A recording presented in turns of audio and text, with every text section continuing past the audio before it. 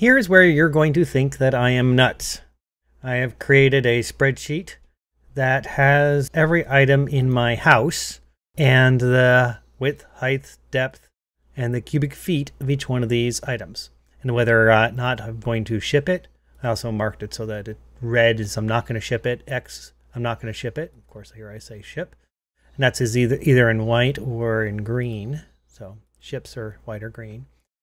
And the estimated cost to ship that item, if I were to ship it, the replacement value on that item, it's kind of just, I started to do something with replacement values just to see if it was worth to buy it in Hawaii or to keep this item. And percentage, that's just going to be the cost to ship versus the replacement value. And I have some totals here, and I'll explain those in a little bit. Also, I put a new microphone in here. You're still going to see me kind of jumpy on my webcam.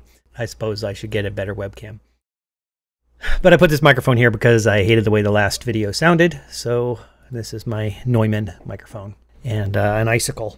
It's connected to USB. I have a preamp. That I can use as well, but this is going to do just fine. So let me explain what these things mean. The location is either Mark's bedroom, Sherry's bedroom, living room, 2 locations. Here's a hallway and living room. And that's really just to remind me where the thing is so I can find it and know which ones are what. Actually, I did create an original view of this. And this is the starting one here. Let's make this a little bigger so we can see it. And there are some items in purple. These are things that we've already gotten rid of. So I just have one spreadsheet that is everything when I originally measured it, minus a few lines I deleted, but I decided I didn't really want to delete all the lines. I wanted to see where I started and where I ended up. So this sheet here, I am keeping just for reference, and I'm editing this sheet here that has all the dimensions of everything. So as I remove things from each line item here, it will affect the totals. The first thing on the list that you'll see here is my bed, box spring, and frame. It is 62 cubic feet, which is pretty big. And I'm not going to ship it. I've decided that because I figured out the cost to ship this is $666. And this is based on the fact that I've decided to go with U-Pack. Here's pods. It is going to cost $5,000 total for pods, and it has 368 cubic feet, and U-Pack is going to cost 3,600, and it has 336 cubic feet per their pods. And you can have multiple of these, but we're going to try to do everything, we're going to do everything into one. So figure out what it is per cubic feet, and you come up with a ratio of how much it's going to cost. So you can do the ratio of the total cost versus the cubic feet, and I put that over here. And I know that my spreadsheet is kind of all over the place, but I did it because I wanted to keep things kind of grouped together where they belong. Anyway, so this is just a blank cell for the most part. So this cell, as you can see in Excel, it highlights that. So it's just O14 divided by L14, and so it comes up with this number here, which is $10.71 per cubic feet. So this number here is the product of the cubic feet times 1071. And if we go down the list, you can see that the cost of each item of what it costs to ship. And what I wanted to do is have the replacement value here so that I can look at the difference here, and I can see this one costs $200, so it's going to cost $100 to ship. So I guess my desk is worth shipping. Sherry has a Foot Locker, probably costs $500 to replace. It's going to cost $81 to ship. That's the reason why we have the replacement value to make this comparison. So what have I learned here? Well, I've sorted by cost to ship or cubic feet. It's going to be the same in terms of the sort. And I've made decisions. Like this box spring and frame is going to cost $666 to ship based on this cubic feet and price for U-Pack. And I could probably buy a bed and box spring or a futon or something that will be quite a bit less than that. In fact, I could probably buy 2 futons for the price of that.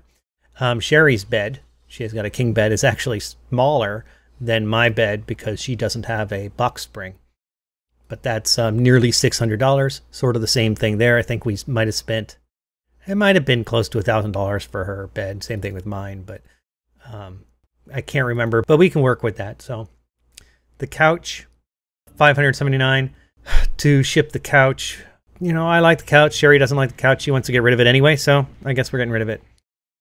Our clothing, I don't know that we can really get rid of our clothing. What we've decided to do is take as much clothing as possible with us when we are flying.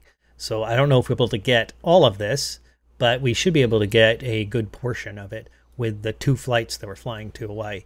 There will be baggage charges, but that's not going to be as much as what it would cost to ship. I mean, here, $410 and $210 for our clothing. I don't think that it's going to cost that baggage charges. We might take 3 bags total, so that's going to be under $100 for each bag. So maybe we'll spend $200 on our checked luggage. The recliners, we have 2 recliners. I don't know, and everything that's in white, there's still decisions to be made about whether we're going to ship it or keep it or how we're going to deal with this. Now, we haven't rented the apartment yet, so we don't even know if this is a furnished place or what. So some of these things we can decide, oh, well, you know what, it's furnished, so we don't need the recliners, or the furniture's better or worse, or however we want to deal with it. But we don't even know at this point. So we would like to keep the recliners. They're kind of cool. You know, we like them. You saw it in a previous vlog, so they're wooden. The bookcase, Sherry's bookcase, it's in the living room, it's going. I have a windsurfer. It's pretty old, but, you know, I'm going to Hawaii. I want to keep my windsurfer. Come on. Sherry's desk, it's an old desk. She needs to get rid of it. Towels and blankets, we probably need to thin this out. It's 12 cubic feet. Anyway, etc. so on. You don't need to see the whole list. Well, you can look at it. Here it is. How many items do I have on this list? 165. Some of these things I'm putting on eBay. That's a whole other story. Some of them we're donating them. Everything in red we're getting rid of, obviously. Anything with red or an X here, getting rid of. These numbers here, this 642 represents the total amount of cubic feet that is currently in this list. 361 is what we're currently taking. That's everything in white or green. And 361 is not bad. We need to get down to this 336. And at some point, this is going to become more real in terms of the actual dimensions. This is how much we've gotten rid of, or what we're planning on getting rid of. We haven't removed these things yet. I still have my bed, etc. But this is the stuff that's getting rid of. It's just sort of informational. And then this is the cubic feet for USPS that we're going to send via the Postal Service. And there are 2 items, essentially, we're sending. The first is this box of books. This is 10, almost 11, actually 11 cubic feet of books. And the cost to ship is $116 if we were to put it in the container. And of course, it takes up more space, and we need to conserve the space we have inside of this container. Let's ship it USPS. And what I've found is that these books cost $170 to ship total. It is more by a little, about 50 bucks. It is more to ship via the post office than it is to put in the container, but we don't have enough room for the container. And if we were to upgrade the container, if we look at these 2 prices, upgrade the container to a larger container from Pods, it's going to, you know, our price is going to go up substantially, almost by $1,000. So it's worth it to ship this these boxes via the post office. And these boxes are going to be shipped via media mail. There's rules around it, but essentially these books have to be published books. That's pretty much the general rule of thumb for media mail.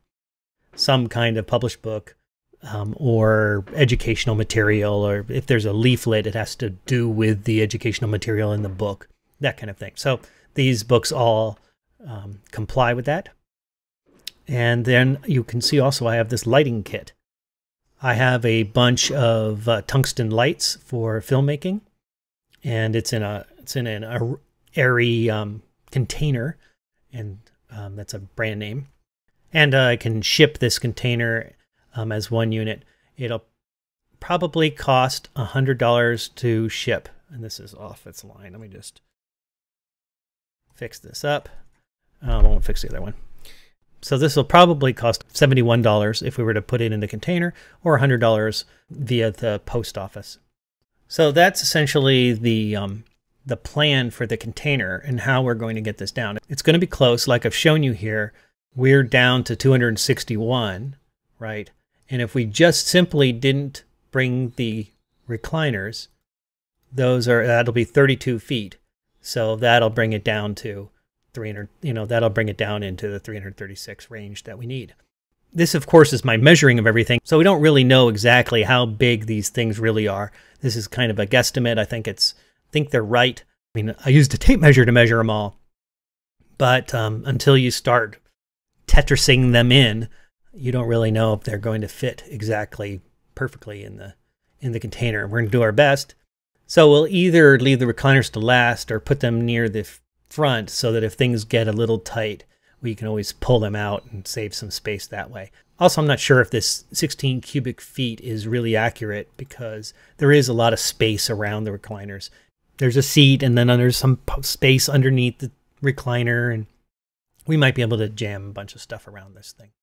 Okay, well, the next video, I'm going to book the car for the shipment.